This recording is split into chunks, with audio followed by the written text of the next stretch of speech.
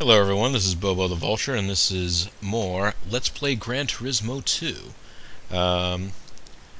As you recall from last time, we just finished getting the A-Class national license, regional license, non-international license, whatever you want to call it. I guess in amateur racing in the US, you end up having guys that compete in the SCCA regionals, and then guys that compete in the SCCA nationals. Then there's also the NASA, the National Autosport Association, not to be confused with the National Aeronautics and Space Administration.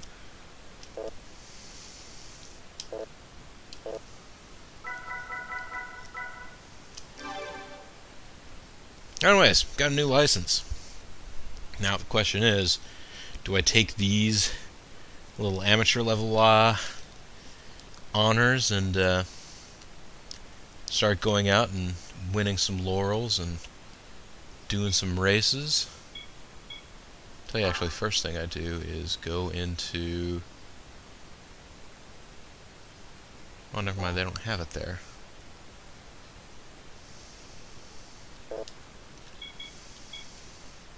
Gonna have to go out to the main menu, folks.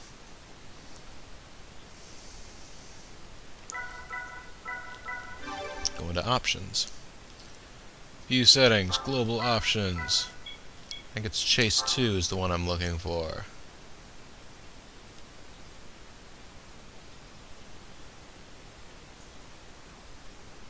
And... wait a second.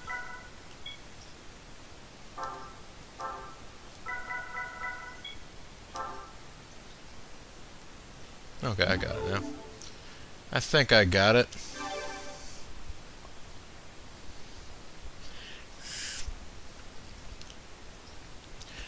Now, you know, while I'm still feeling them, maybe I should attempt to continue on with these license challenges, because they're like a chore. They're like your vegetables, folks. You get these taken care of, you can go out and have fun. Advanced cornering, multiple corners, multiple blind corners. Interestingly enough, looking at all of these, I don't think any of these circuits make appearances in future Gran Turismo games. It is possible Midfield Raceway does, or the Seattle Street Circuit does. I'm pretty sure the Rome Street Circuit doesn't, and Red Rock Valley never does. Because I remember really liking the Red Rock Valley circuit. I mean, it's a made-up circuit. It doesn't really exist out there. At this point in time, they were not replicating... Let's see here. This corner appears to be easy as you enter it, but the more you drive into it, the more it bends, so it's a very difficult corner. Steering inward at the start makes the end of the corner difficult, so the apex has to be farther out than usual. They call it a J-turn. To me, that describes a move done in stunt driving.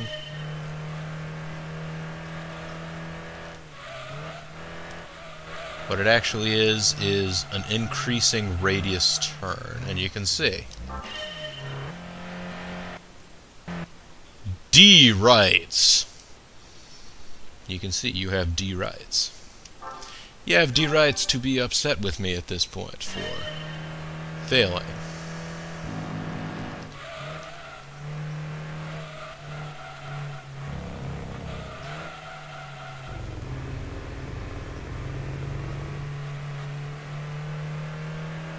Let's see.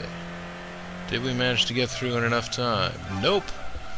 Fail. Alright. So we're a failure.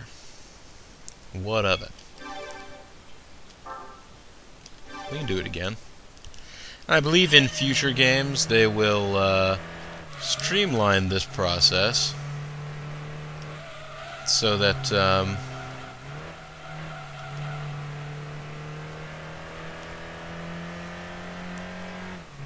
they'll streamline this process so that you can replay things quickly if you so need.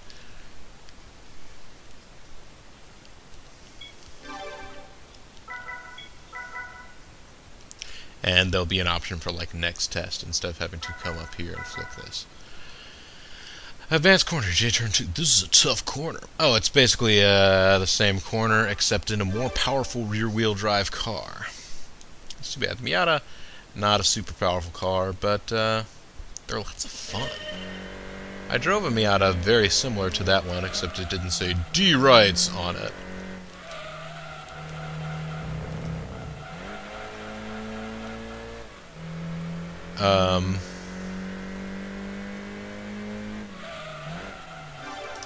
I was close to a silver prize there. This is also D-Rights! I have no idea what D-Rights is all about here, folks. This episode of Licensing Test brought to you by D-Rights! This is a U-shaped double turn corner. Ah, double apexer. As you enter, steer to steady the car's motion, and cleanly pass through the two apexes and accelerate out of the second turn. To score a good time, you must accelerate hard out of the second turn. That's alright, I'm in a Camaro. If there's one thing that they should be able to do, it is accelerate hard.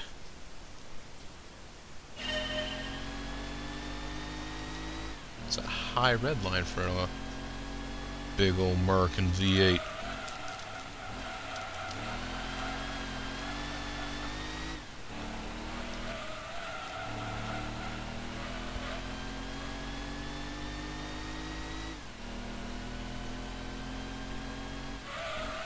That really shouldn't have made it.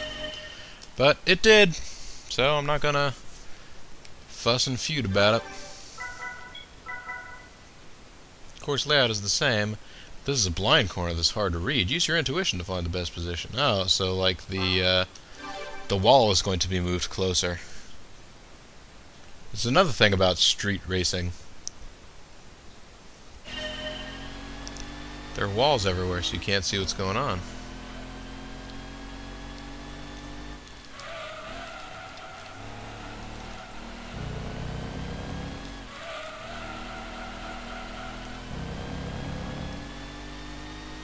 Oh yeah, that was pretty. It's not enough for a gold prize, but it was pretty. It's not for a silver prize, I'll accept it. And I'm sure there are people watching at home saying that was not pretty at all. This is a practical cornering test, which is part of an actual race course. It's not an actual race course, folks. If there is such this place as this Red Rock Valley racetrack, tell me where it is. I'd like to go visit it sometime. It actually seems like it would be a nice place to check out an event. This is a practical cornering test, which is part of an actual race course. There are several corners in a row. The key is to accelerate hard out of the last corner. Be careful, the car tends to swerve after the left turn at the first chicane. Now, they have yet to explain what a chicane is. Chicane is basically a very small, low-speed, direct, like side to side.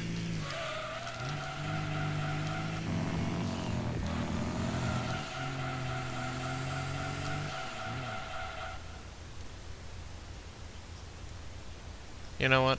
I'm just gonna back out. I didn't see a chicane in there at all. Car tends to swerve after the left turn at the first chicane. Yeah, I guess the car did swerve there a little bit, didn't it?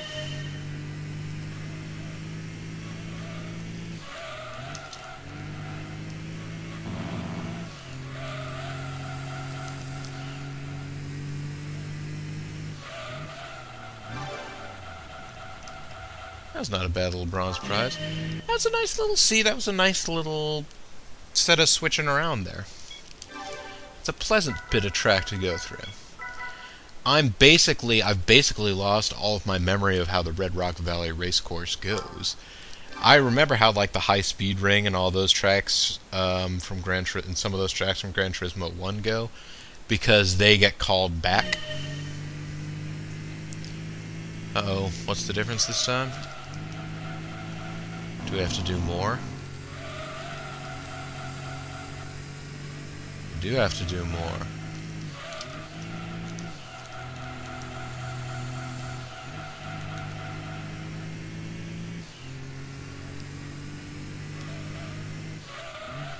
We did enough. See, it's a cool little setup here. It's so cool. Alright, let's exit out of that. Another record for me. Thank you. Midfield Raceway. This one, I think, maybe gets replayed later on. I forget, though. I forget what the names of one to another are sometimes. This is the hardest section of Midfield Raceway, with a hairpin after a fast chicane. After exiting the chicane, you must start braking while steering to the right. Brake hard enough to avoid entering the outer part of the hairpin. Those words all mean something. And I know what they mean. I'm just, for whatever reason, I'm just like, just let me try it out.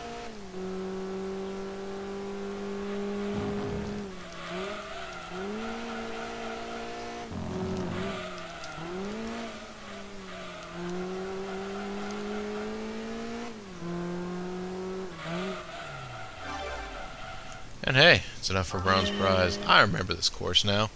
This is an interesting course. It has one or two little tricky sections to it, but a lot of it is, you know, sort of you get into a rhythm with it. Exiting the first chicane, cut toward the right edge to stay along the right side of the course. Use steering to correct any swerving. And brake till you enter the hairpin in the correct position, then quickly accelerate out of the turn at the right moment.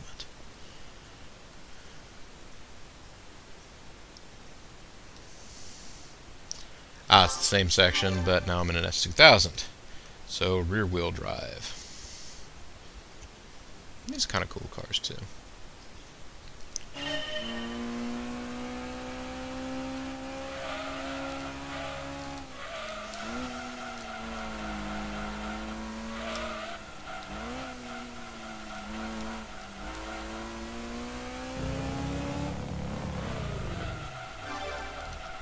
Hey, I did it.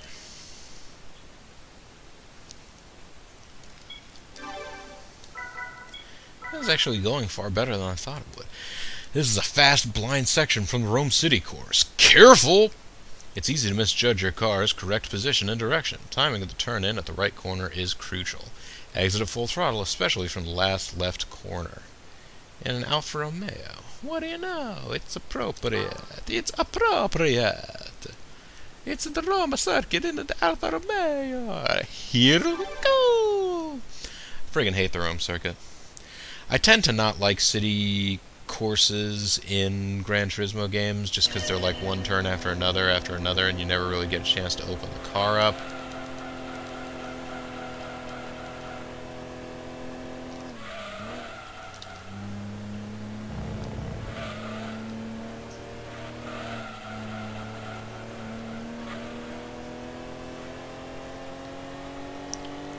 But, hey, I won anyways.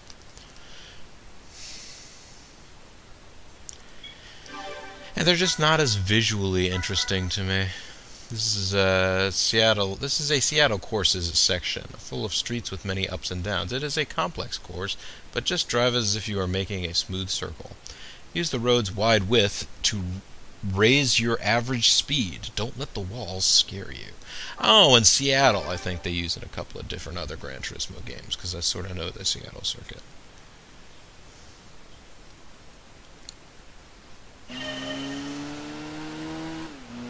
Of course, I don't know what part we're on here. Alright, this part.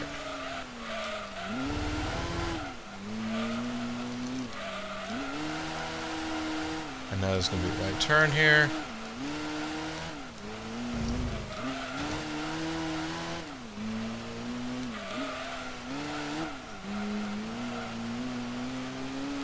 Well, that wasn't very good. Finish. Finish with failure. The best part of waking up is failures in your cup.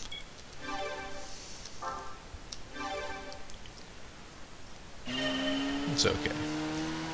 Give it another go right away.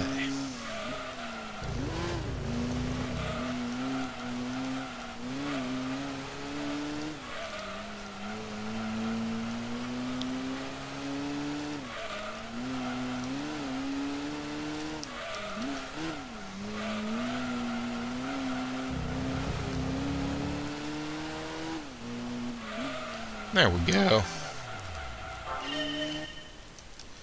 Another one bites the dust. And another one going, and another one going. Was that the last? Hey, that was! Icy, license acquired. Icy, icy, icy. Let's go ahead and overwrite this one. And again, another short one. But, as I say, I'm just getting the licenses, folks. If you want to, you can wait until later and just piece these all together in a playlist. The licensing tests. It'll be okay, guys.